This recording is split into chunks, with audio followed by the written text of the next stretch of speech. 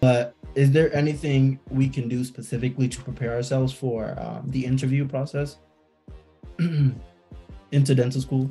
You said, is there anything, Yeah, and anything? you can do anything specific, Well, any actions. well, the most specific thing is to realize that it's not one thing; it's a whole bunch of things, right? It's a whole bunch of things, and Malachi can share, and Ansley can share as well. But um, one of the most important things is to know your resume or your CV, right? Very, very important that you know it back and forth to the point where you're comfortable talking about what you've done and what those experiences will allow you to bring to the school that you're applying to. You also need to know about the school. You need to have a more of an in-depth understanding of that school, because one of the questions that may come up is, why Maryland? Why Tufts? Why BU? Why UCLA? Why do you want to go to Meharry? Why? And you've applied to 10 schools, right? So, but why do you want to come to our school?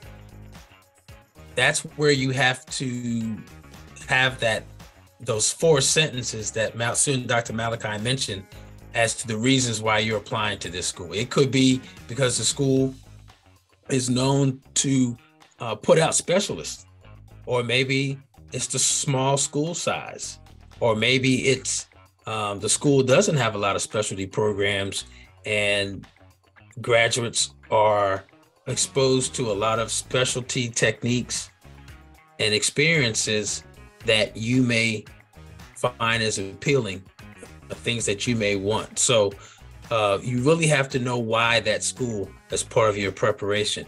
Also, you have to prepare yourself in feeling comfortable in talking in front of people, or even the camera, right? Most of these interviews now are still virtual, and which is great for several candidates, or a lot of candidates, because it's saving some money on having to travel all over the place, right? And that's helpful. But there are certain techniques and things that you have to learn to be able to do in person, just like you have to do them in front of the camera, or in front of a virtual type of preparation or presentation. All of those things are key, very key. You need to see what you look like when you're talking to people, right? Your body language, your eyes, your hands, and how you are coming across to the people across the table or across the screen that you're bonding with. Also, you got to find some things about the school that you like, and also you have to have questions. Yes, you have to have questions, because remember, just as much as the schools pick you, you pick the school too. Like student Dr. Malachi, he had 10 schools, interviews, 8 schools, acceptance. Last time I checked, you can't go to more than one dental school at the same time. So you got to pick. You got to pick. So those interviews at the schools are for you too, because you will have to come down to making a decision when you get multiple acceptances at schools.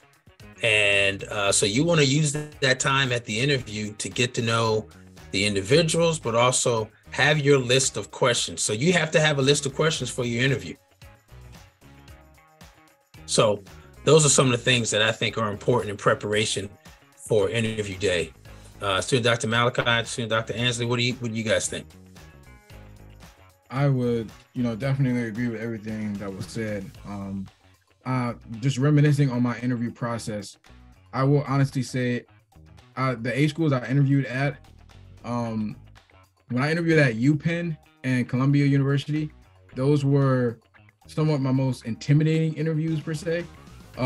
Not because like the people there were mean or anything like that, but because they're Ivy League schools. So when I was going into those interviews, I was thinking like, dude, I'm this dude from PG County. Like, why am I here in these interviews with these people? But I quickly realized that one of the most important things you can do in your interviews is really be personable.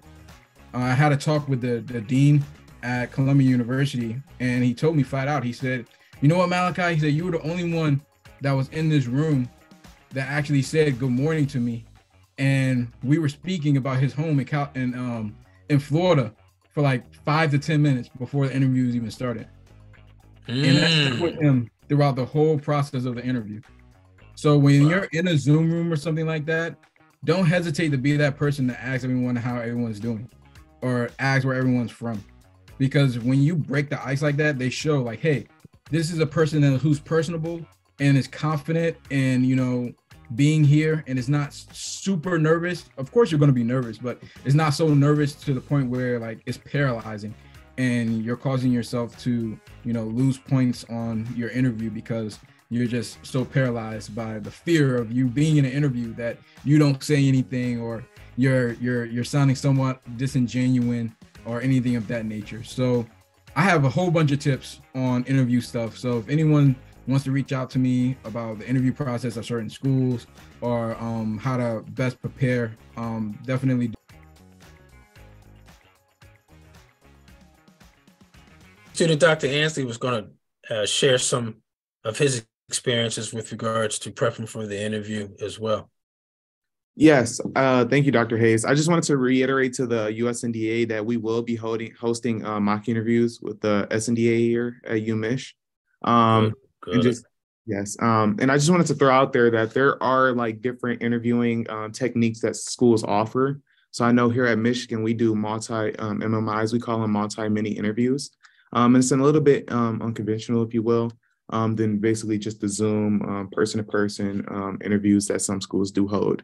So I just wanted to throw that out there. Some schools just do personal interviews with someone on the interview committee where you're talking to somebody and they're looking at your application or not, and they're asking you about yourself and, you know, why dentistry, those type of questions.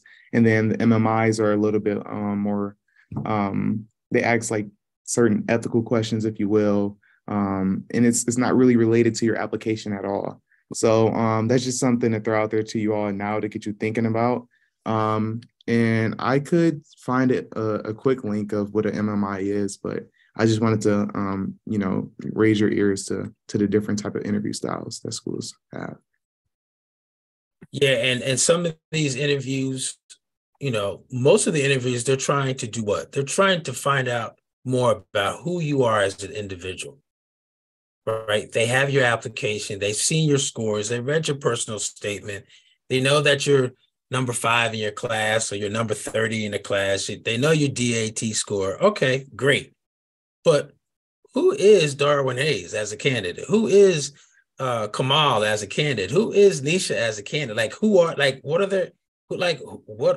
they? They see everything on paper. Now they get to see you in front and they want to know how you present yourself. So if you're not used to talking, if you're not used to having conversations with people, if you're not used to finding interesting things to help continue the conversation that you're having with somebody, if you're not used to doing all that stuff, you need to practice and you need to get used to it very quickly. Because in addition to dentistry being an art and a science, it's also about communication and being able to communicate with those that you're helping, right? Your patients, your people in your community who know nothing about dentistry except for it hurts and Dr. Wright hurt me. You know, he didn't give me enough Novocaine or enough anesthesia, or Dr. Hayes must have done that root canal wrong because I'm still feeling pain. You know, all these different things have nothing to do with the science and the technology behind what we do. It's more or less how you interact and talk with the people that you're serving, right? And talking with them in terms that are not technical terms, but things that they can relate to, and having enough cultural competence to be able to share information and also receive information and listen to what they're saying, or maybe even what they're not saying, all of which are part of communication, right? So that is important to be able to display and demonstrate during the interview, because schools are looking for candidates and future students that they're going to be training that represent the school, not only just during the 4 years that you're there, but later on as alums as well. All of that is important to note. So that's why you have to have questions. That's why you need to be prepared to handle not only information about your application, but also what would you do type of scenarios, right? Whether it's something related to other students you see that might be cheating. And yes, cheating does go on in dental school. It just happened today and it's going to happen tomorrow. Trust and believe. You know, how do you handle those situations, right? How do you handle those ethical situations? All of those things are important. And that schools want to at least have possibly have some idea as to how you are going to represent the school and also how you would handle it as well. So I hope that's been helpful as well. Hey, this is Dr. Darwin. Are you looking for some mentorship, some accountability, some help with getting all of this application and getting into dental school and getting into residency and then just your life as a new dentist? Look, I'm having monthly, twice a month, live coaching sessions and office hours so we can talk about all of that. I don't want you to struggle with the application process. I don't want you to struggle with getting ready for interviews. I don't want you to struggle about what list of schools and programs to apply to. We talk about all of that in our group, our monthly group called Dr. Darwin On Demand. Dr. Darwin On Demand. Check it out down below here. And then also, if you're interested and you want to get that help so you don't have to struggle anymore, so that you can get some mentorship, some accountability, and some help, hit this link right here. Hit that link right there so we can get you signed up and enrolled today. Today. Your future starts today. And I'm here to help you.